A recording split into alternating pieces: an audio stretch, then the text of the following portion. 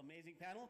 Kicking us off and moderating this panel is Professor Mike Genesereth from Stanford University. Mike, over to you, sir. Right. Thank you, Christoph. So yes, I'm Mike Genesereth, and I'm going to be moderating, facilitating, keeping these guys in line, maybe, in their discussion of this topic of computational thinking in a post-logo world. And I'm going to be here joined by Cynthia Solomon, who's an educational technology expert, one of the co-developers of the logo system. I think you actually were a director at Atari Cambridge Research Lab and developed educational material, led the development of educational materials for the One Laptop Per Child Foundation. Owen Astrachan, who's professor of computer science teaching practice at Duke University, if I get that right. And Brian Harvey, who's a Emeritus teaching professor of computer science at Berkeley and also the co-developer of the Beauty and Joy of Computing curriculum. Okay, so let me try to set the stage with just a few words before I turn it over to these folks to make their remarks.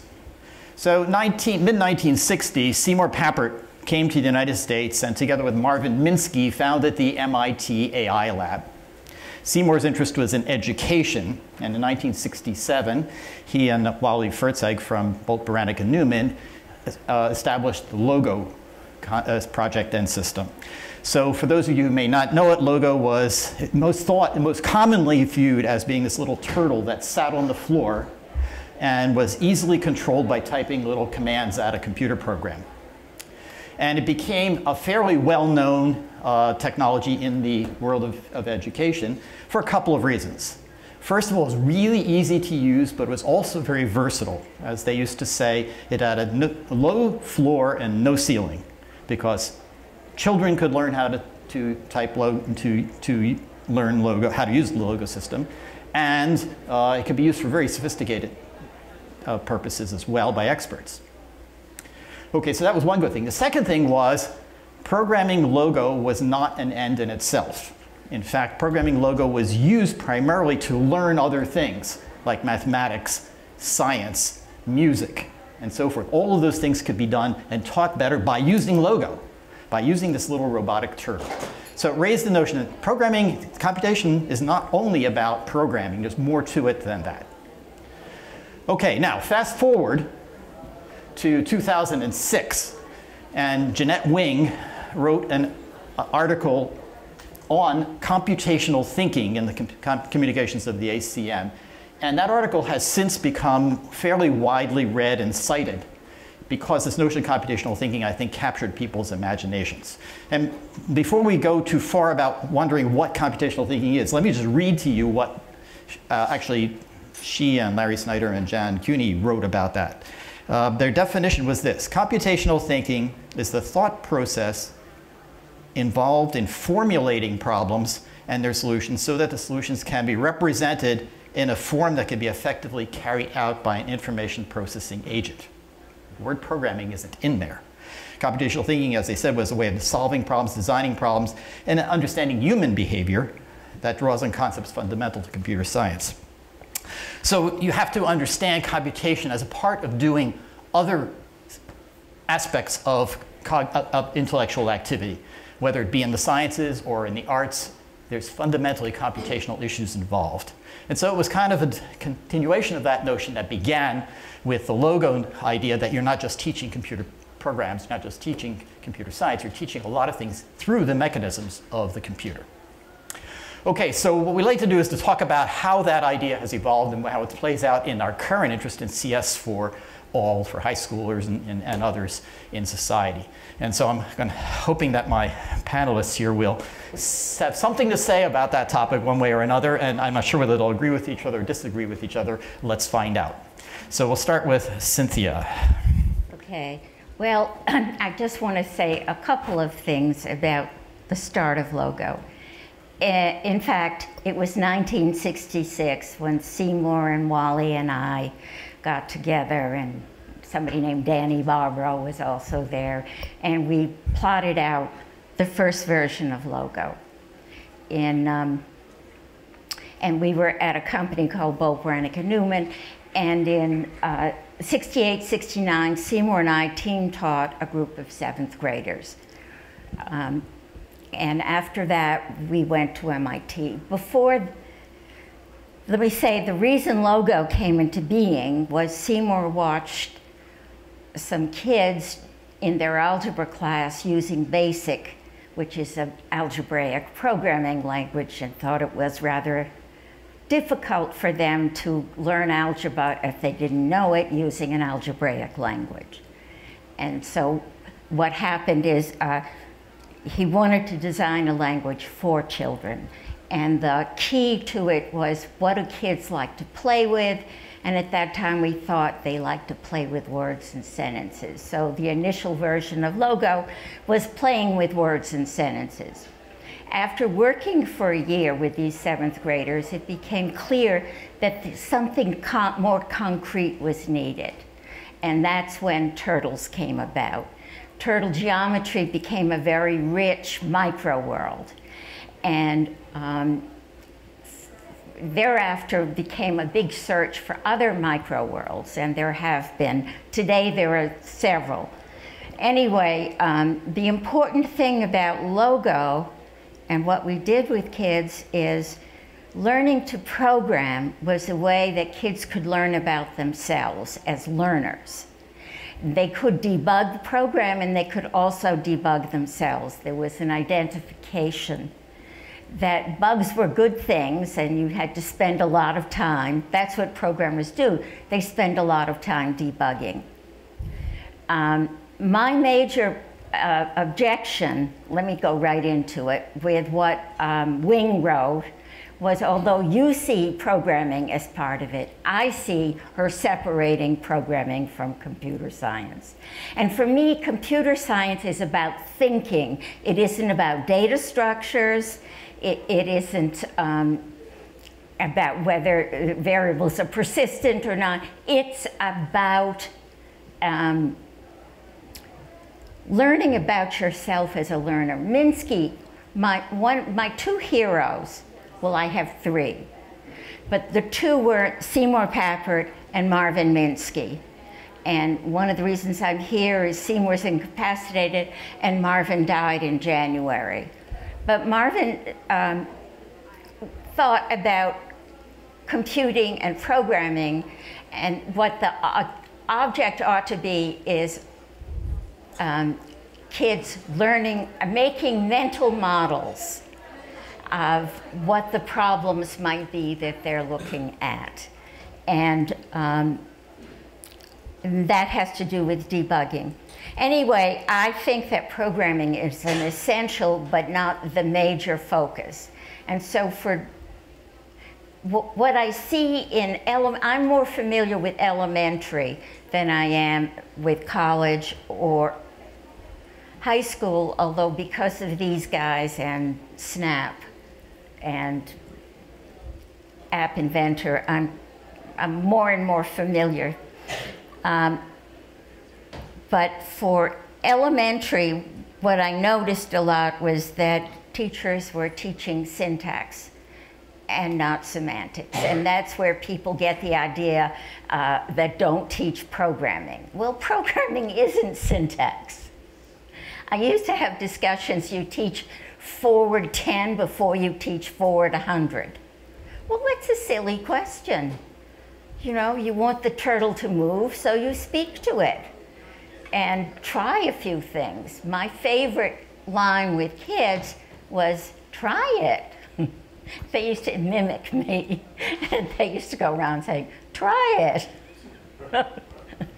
But anyway, I am very concerned and worried about this new push for everybody having computer science in their lives, because not everybody are the people in this room.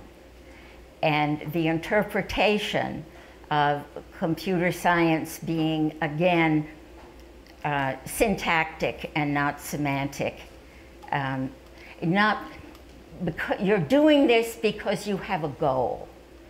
And your goal doesn't have to be the same as mine it's just somewhere in the back of your head. Maybe you're just experimenting and eventually you turned it into something very beautiful. Or not, doesn't matter. But you've got an idea and you're going to develop that idea. And syntax doesn't do it for me. Okay. Owen. I am Owen Astrachan. I do teach at Duke University, and for the past 8 years I've been working on computer science principles, and that's going to inform what I have to say about computational thinking in a postmodern world. But first, Cynthia, you have 3 heroes. We heard about 2. Alan Kay. Okay. Wow, so you got to see him Alan's today, changed my life too, the 3 of them. Computational thinking in a post-logo world. So I think we have a few problems facing us as a community trying to reach and get everybody to learn computer science. We don't have a definition of what computer science is, much less computational thinking, that we can agree on. I think that would be a great thing for us to do. I think we have what I am now calling, for reasons that may become clear, the curse of Carol. So Carol the robot is came right after logo. And Carol was about understanding the semantics and trying to get at functional and procedural decomposition. But the problems were all micro-world problems. They were all puzzle-based problems. And I think what I have learned in computer science principles is that puzzles don't really work as motivators for a large group of people. They worked for me, but that's where all the people are. And so you also should be a little suspect of what I'm telling you, because I am this old white guy. But I have been working for more than I've been working on computer science principles to make it clear that what we should be talking about is problems that you need a computer and programming to solve. And computational thinking will help you understand how to solve those problems. If they don't need a computer, they need a calculator, pencil and paper, I don't think that's computer science. I think what we do is about understanding scale. People can learn to write programs and code, and we should treat that the way they learn the algorithms to do multiplication and addition and division. We don't treat that really as teaching math when we get to high school. We assume that you have a basic facility with some algorithmic skills that let you get to solving the problems that are interesting. And I think I would like to get programming to be that, so that when we get to high school, we can solve problems that students think are interesting to them. And so the computational thinking should be about meeting the students where they are. I'm teaching a course this semester, which is Comp Sci 101, Python programming where I am, but for neuroscience majors. They all had to have a neuroscience course. My co-instructor is a neuroscientist. All the problems are things that neuroscientists want to solve, and these students wanted to solve them. So the programming was easy. They would pick a project that they wanted to do that required understanding lists and functions and a whole bunch of other things, but the goal wasn't to learn Python. The goal was to be able to run cognitive experiments and be able to interpret the results and graph them and run statistical analysis on these, and the scale of these things required that they understand programming. And so to me, that was a problem that met them where they were. And that's kind of one of the things I've learned about computer science principles, is meeting all our learners where they are, not where I think they are. What I think is beautiful is not what they think is beautiful. Telling them what I think is beautiful is great, as long as it helps them solve the problem that they need to solve.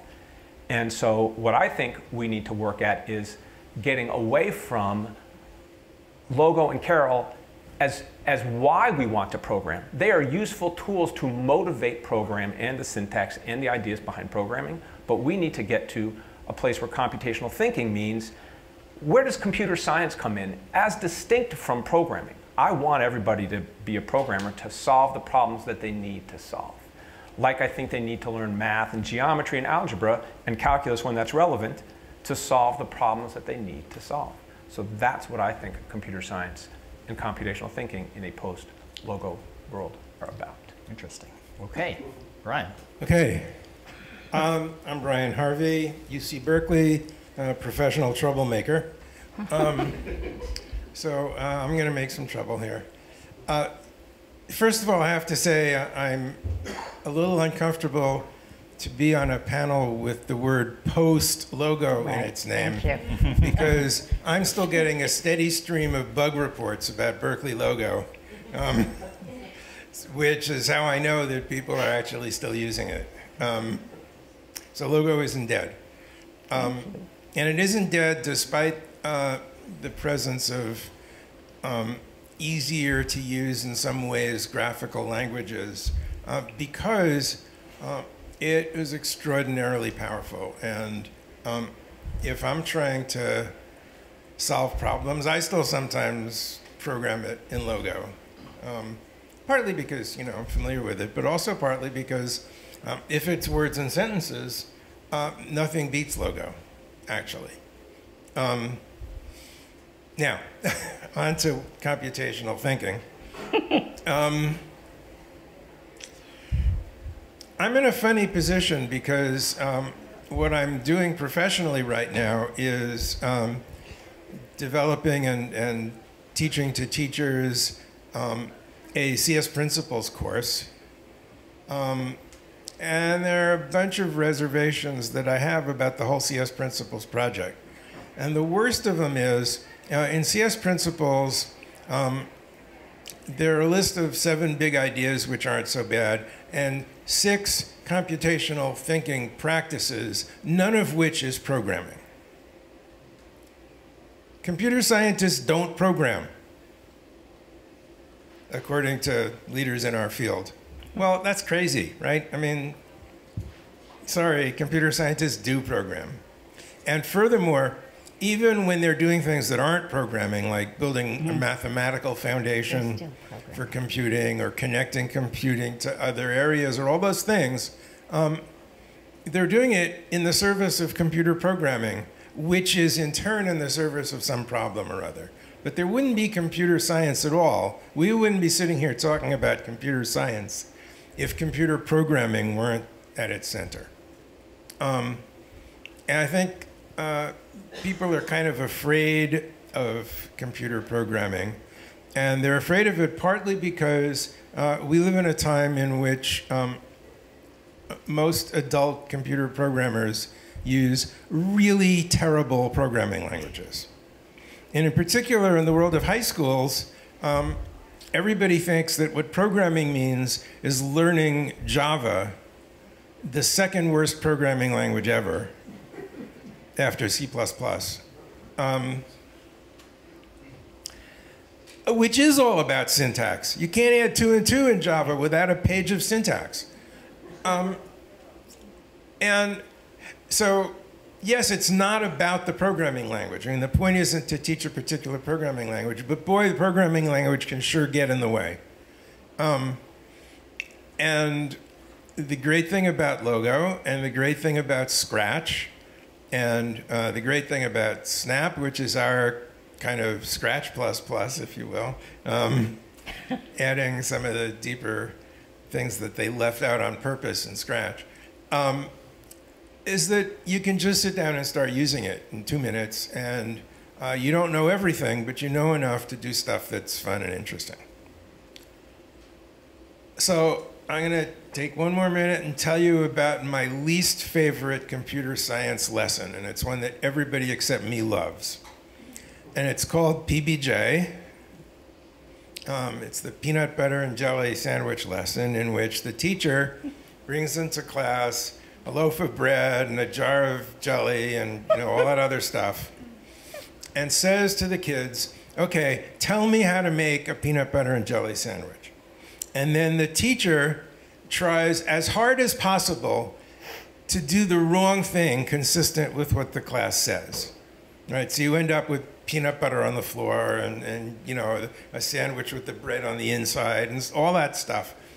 And the point of the lesson is supposed to be that when you're talking to computers, you have to be very precise. But that isn't what the lesson teaches. What the lesson teaches is that computers are out to get you. And the precision that you need, which you do sometimes in talking to computers, it's not because computers are out to get you. It's because computers aren't as smart as you are, right? Not that they're smarter and trying to show you up. it's that they're not as smart as you are, and you have to make allowances, just like you do when you're talking to your younger sibling, right?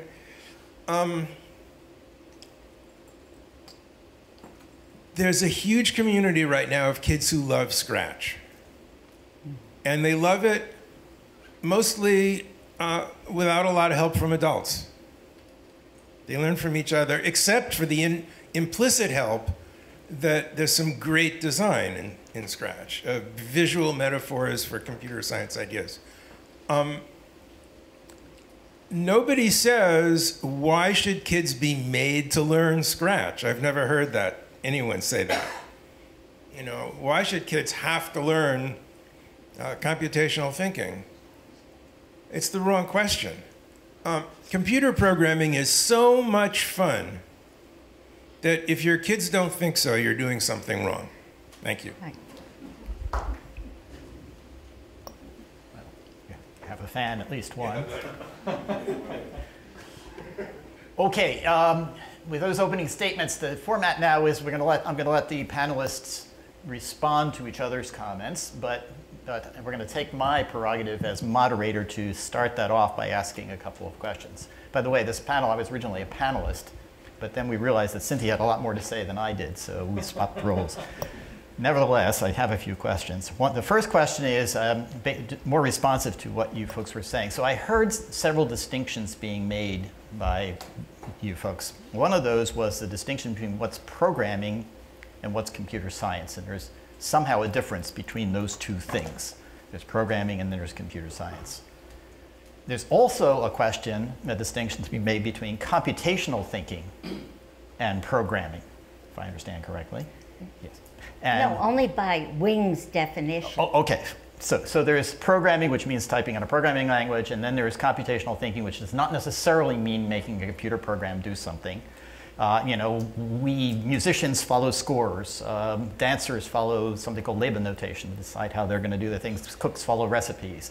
They're all thinking computationally. There's some computation that's they're following a procedure at any rate, if not making a PB&J sandwich as an example.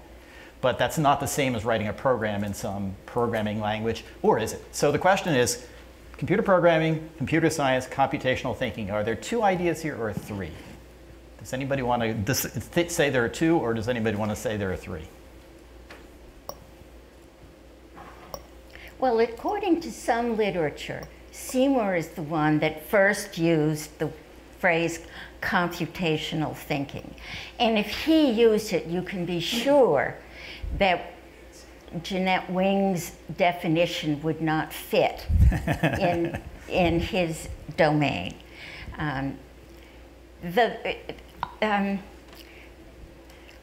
When we designed Logo, we thought of kids being able to write, to read, to compute, to draw, to play music, to record music, to use those ideas in their physical skills. For example, we used to teach kids to juggle because it was so procedural. We taught them to walk on stilts, again, because it was so procedural.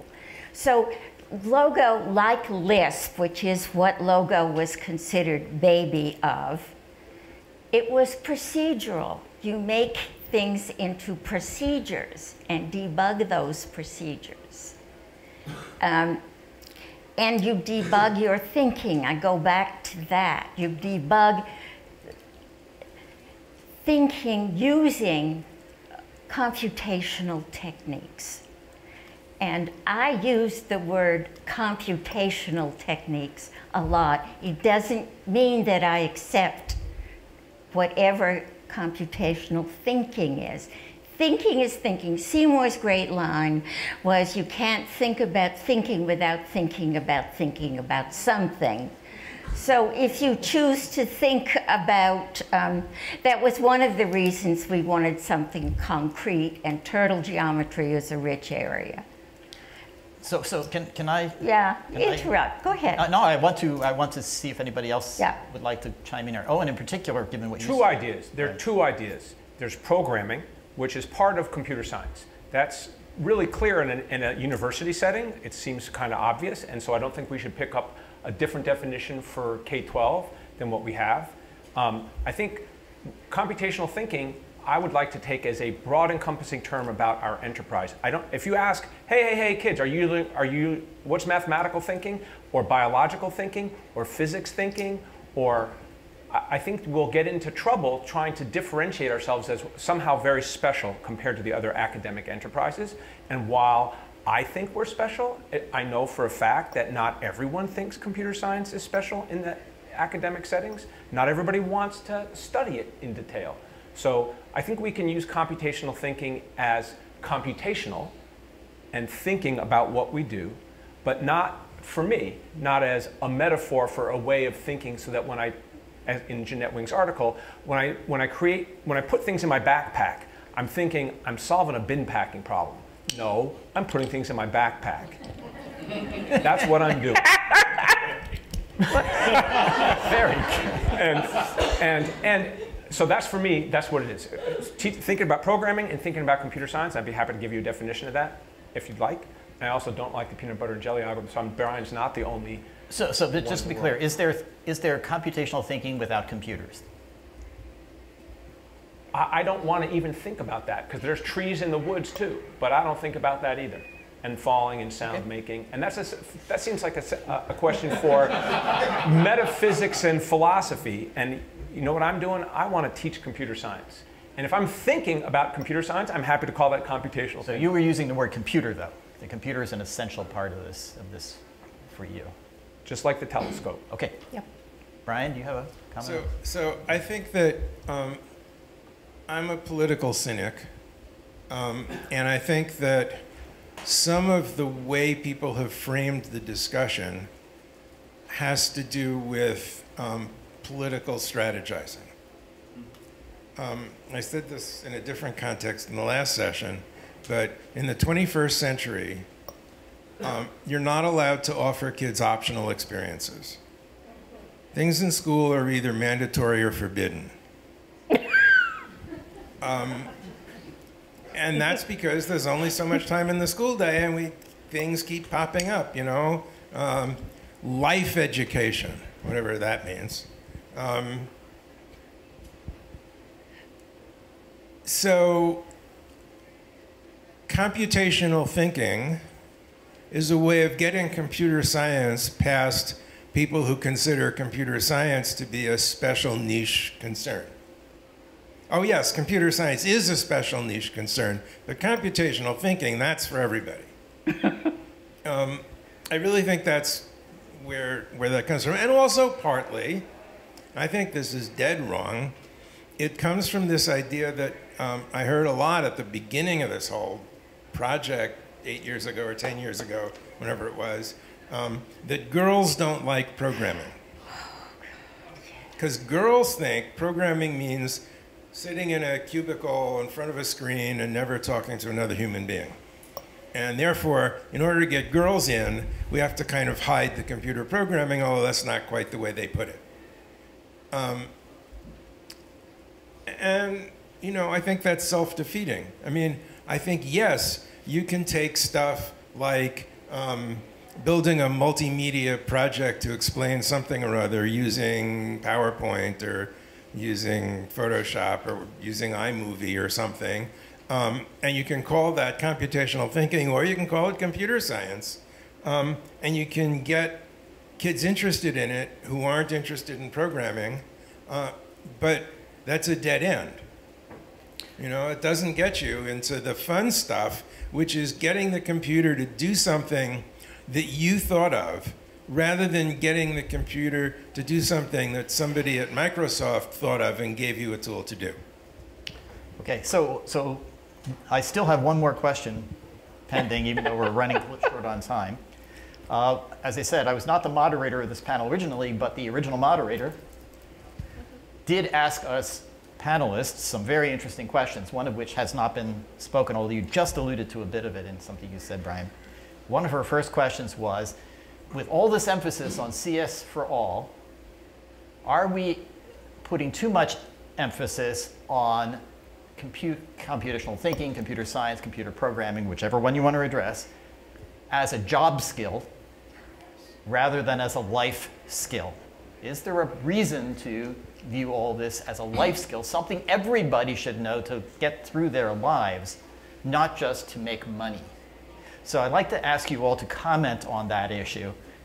Cynthia, you want us to choose your question? Do you want to give your answer first? Well, I mean, my answer is it's a life skill. That's my answer.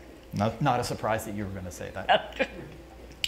Well, that's my answer too. It seems pretty obvious that not everybody wants a job as a software engineer or even using, they don't have a choice. They're going to have to use some computational skills no matter That's what right. they do, in all likelihood. Right. You can see these unbelievably interesting videos of farmers using these algorithmic giant wagons that are using AI to plant seeds the right way. It's like, well, if everybody's doing it, everybody has to have an understanding of some aspects of computer science because of the digital world we live in, which is meeting our real world. Bits and atoms, they're kind of mingled. But the computer is not necessarily part of that algorithm, or is it in your view? It's not about the computer. It's about, is programming doing something to help whatever you're doing? Might you have to use some debugging skills, some skills in programming, some skills in understanding what computer science can do for you and how it's effective? I'm just curious about the farmer out there who's deciding how he's going to plant his seeds. No, he's just pulling a wagon behind it, and it's got $100,000 worth of computational stuff in it. That's deciding. That's your view, as opposed to his thinking, I'm going to do the rows this way or that way in his head. Okay, yeah, fine. All right. She doesn't know enough. It's a farmer. It's they. Touche. Well, yeah, sure, a life skill, but in my role as troublemaker, there are a trillion things that everybody needs. There are so many things that everybody needs that there's no chance of them having them all, right? So everybody needs, one of my favorite examples, enough expertise on nuclear physics to know whether the nuclear power plant they want to put in my state is safe or not.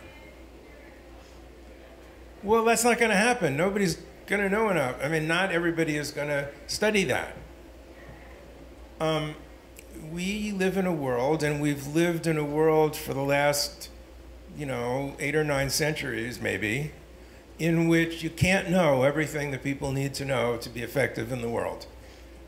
And so we invented this thing called specialization. Well, we invented that more than 800 years ago. That was like thousands of years ago. It works pretty well for us. So yeah, it's a life skill, but no, it just so happens that programming computers is a lot of fun for a lot of people because of all the different things you can do with it. Okay, we have about 1 minute left. I was just wondering if anybody have a pressing question on this subject or a comment. Panelist prerogative. I have a thing. Okay, Really, go ahead. Take really. the minute. So, fun. It turns out, Brian, I'm going to let you in on the secret. There are at least 6 things more fun than programming a computer. You're not doing it right. Not allowed to do in school. And I don't think everybody should be made to do it. So there. I just think everybody should have the opportunity. Okay. Some of those 6. Fair enough. That sounds like a good place to end the discussion. So if you maybe help me thank the panelists for their comments.